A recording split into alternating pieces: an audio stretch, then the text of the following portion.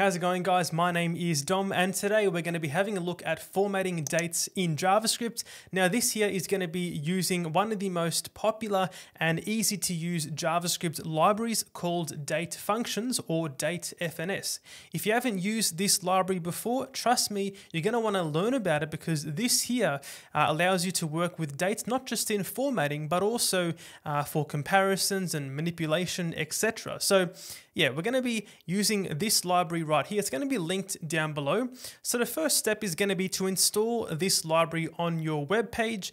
Now, there are a couple of options for doing so. If you go to the documentation section, you're going to find the installation tab right down here. There it is, installation. And you can, of course, use npm to install. You can just do npm install date-fns. You can also use JS deliver or any other CDN if you like. I'll be leaving this linked down below as well if you want to go down this route. I'm going to be using this option here for simplicity. So I'm just simply going to copy this script tag. And by the way, you can also use ESM modules if you want, but if using standard JavaScript, copy this HTML, go back inside your HTML file and then paste it, of course, before your JavaScript entry file. Now, again, there are different ways to go about doing this. I've got a whole video dedicated to the best way to import and use JavaScript libraries and things like that and script files. But anyway, that's besides the point. This here is all you need to do to install the package on your website. So now we can begin to use it. So how do we format a date using date-fns? Well, going inside the JavaScript file, the first thing we need is a date to actually format. So let's create a new constant. It's going to hold the current date. So we're going to say const now equal to a new instance of a date object, because date functions, the library, that library only deals with native JavaScript dates, which is actually quite a good benefit of the library itself. So we've got this native JavaScript date object. I'm sure you might have a similar object in your own application if you're trying to extend upon it and format dates. If not, you're going to need to find a way to create one. You can use the parse function as part of date-fns, but you need to figure that one out, how to actually make a date. So I've got this date right here.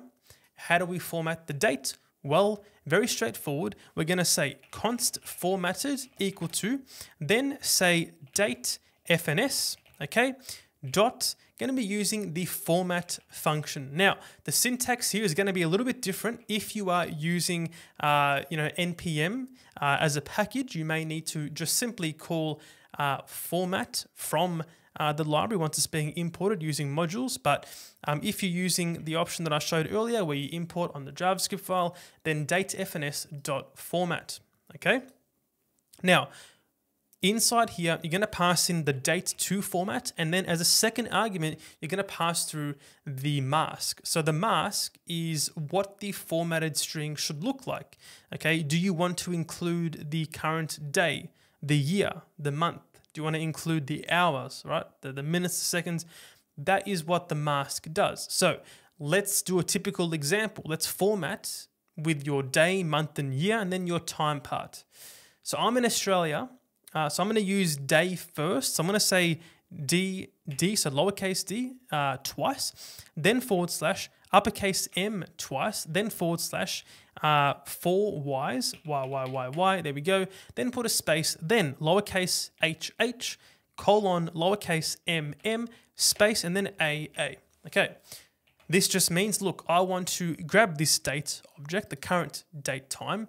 I want to display the day first, then a / the month, then the year, then the current hour, the current minutes, then the AM or PM. Okay, let's console.log the formatted date. I'll save this, go back inside here in the browser.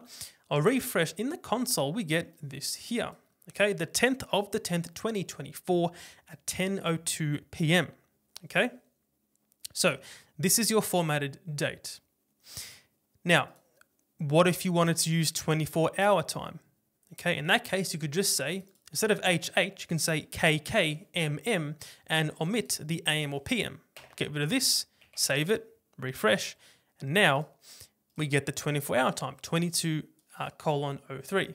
Now, I know some of you probably use this all the time. Like I said, I'm from Australia, so I'm used to seeing AM and PM. Now, where did I get all of these tokens from? All these Ds and Ms and Ys? That comes from the library itself. So if you go into the documentation once again and do a search for the format function, okay, we called this function right here, of course, just before, okay? Now, this is where you get a table of all the tokens. So you can see here, the left side tells you your unit, okay, what do you want to format? I have chosen, of course, in the first place, 2 lowercase ds. If I was to scroll down and find that combination, there we go, 2 lowercase ds, day of month, okay? Then we get the format in 0102. If you were to provide just a single D, okay, you get the leading 0 omitted for single digit days, okay? Providing DO gives you your first, second with that suffix at the end of it, or whatever you call it, not sure what it's called.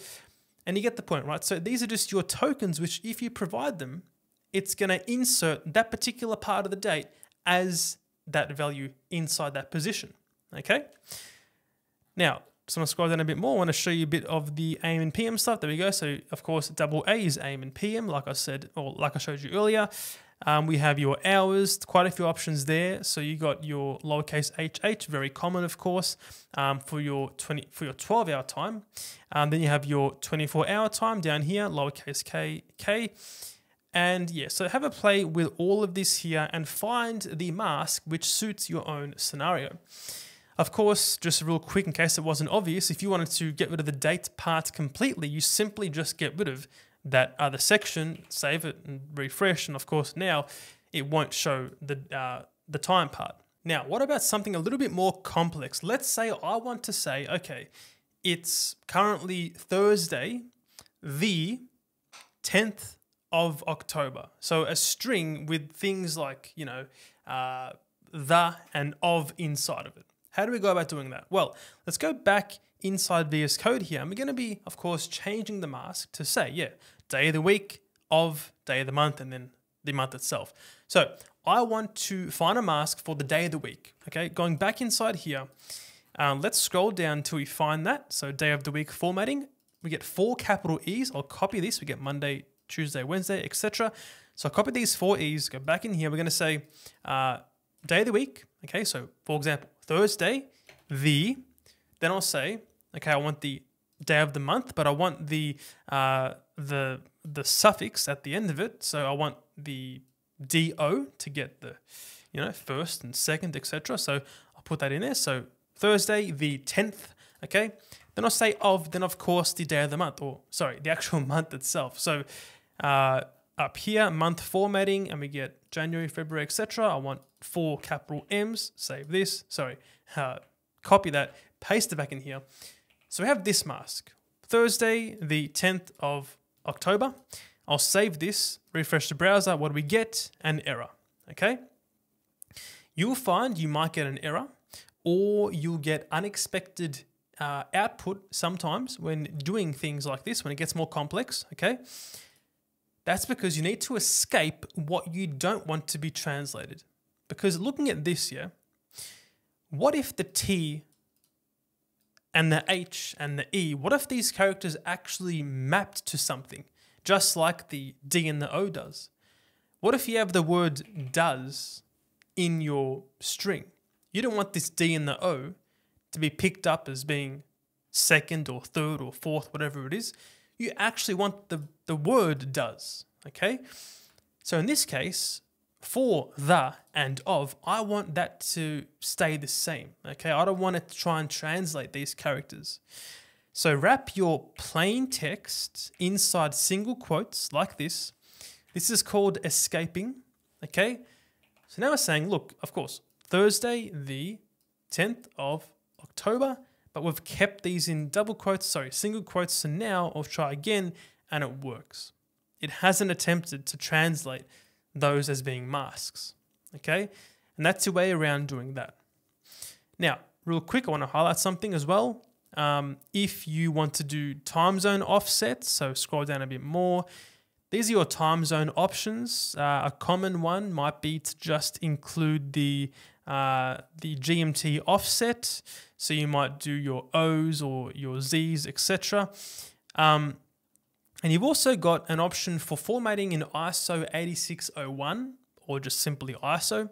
And this here is useful for sending data to APIs and things like that, where you need to have a standard date format in which all APIs and all languages can understand, regardless of the location, etc. So this is actually really easy to do in date-fns. You simply call the format ISO function. Let's go back in here, and we're going to say formatted, and we're going to do here date-fns.format ISO, then pass in now. Once again, I'll save this, go back in the browser, refresh, and now we get the ISO 8601 timestamp for that value there. And you have got options here as well. You can omit certain parts. So what you can do is you can say here is a second argument passing to an object like this, okay? And you can say representation, and you can say, for example, date. This here is only going to output the date portion. Save this and refresh, and we get that right there.